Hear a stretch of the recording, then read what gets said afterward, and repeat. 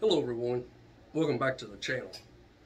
I'm going to try to keep this one short, but it's a little trick that I've used and I haven't seen it on YouTube before, so I figured I'd share it with everyone and in the process save a lot of money. There are times that when you're bushcrafting, you'll need to drill a smaller diameter hole in something. Maybe to run a piece of paracord through, put a little small wooden peg in, something like that. I've got a bracing bit, a lot of us do, but the smallest bit I've got for it is 1/2 inch, 5/8, right around in there. And anyone who's looked knows that when you start getting into the smaller diameter auger bits, they can get expensive, especially if you're trying to get them for a brace so that you can use your hand drill. There are companies out there that sell a small diameter auger bit that has a swell on the back of it so you can do hand drills with it. The few of those that I've looked at have been 15 to 20 bucks for just one size. I'm going to show you a little trick where you can use a whole plethora of sizes with one little tool and one little modification. Everybody has a set of drill bits, or in my case a whole bunch of mixed drill bits. You can take a standard drill bit just like that and then put a flat on one side of it. Now, I can still use this in my hand drill, or not my hand drill, my cordless drill or my electric drill. That little flat won't affect it. Now, here's the little trick. A tap handle. This is an old style, it's got the 2 thumb screws on it. The newer styles have a fixed handle on one side, a round hole in the middle, then the other handle screws in and tightens down on the tap. Now, the way these things are made, and I'll show you real quick. A tap has a square shank on it.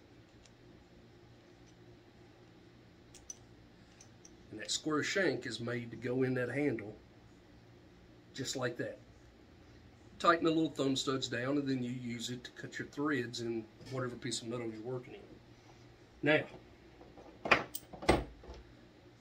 that little flat on the side of that drill bit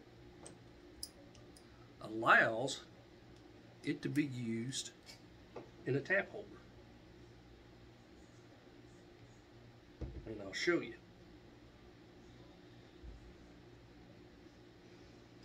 What that does is the round side rides down in the V on one side, then the flat side rides against the other side of the handle.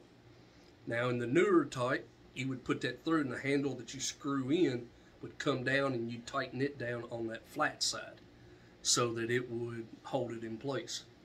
Now, it doesn't matter what the length of the drill bit is. It can be a long one, it can be a short one, whatever. That little 1/2 inch flat on the side of that, 1/4 inch, whichever, will allow you to use that to drill a hole. Hang on a second here and I'll give you an example. Get you turned around. I put this in this vise so that I can do this without my hand being in the way trying to hold the piece of wood.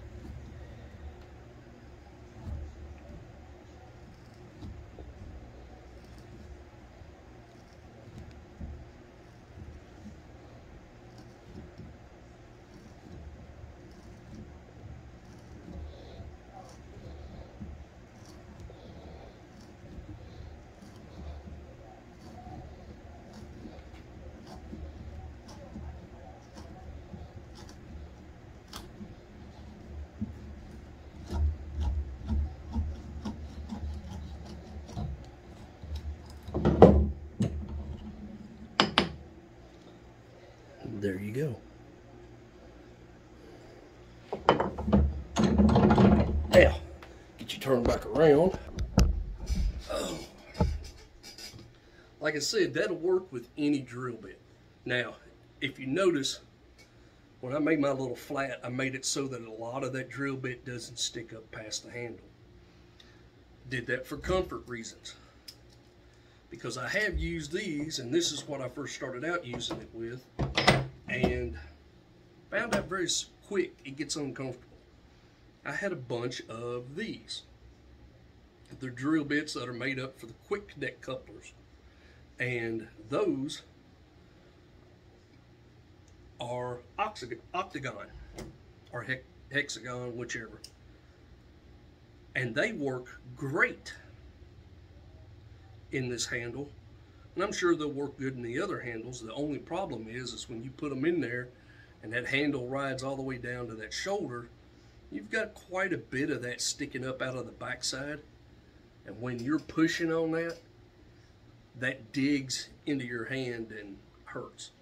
Now, I'm sure you can find you a small wooden knob, drill a hole in the end of it big enough that it'll slide down over that. That way you can put it in there and it'll not dig into your hand. Probably make it a whole lot more comfortable in the long run doing it that way.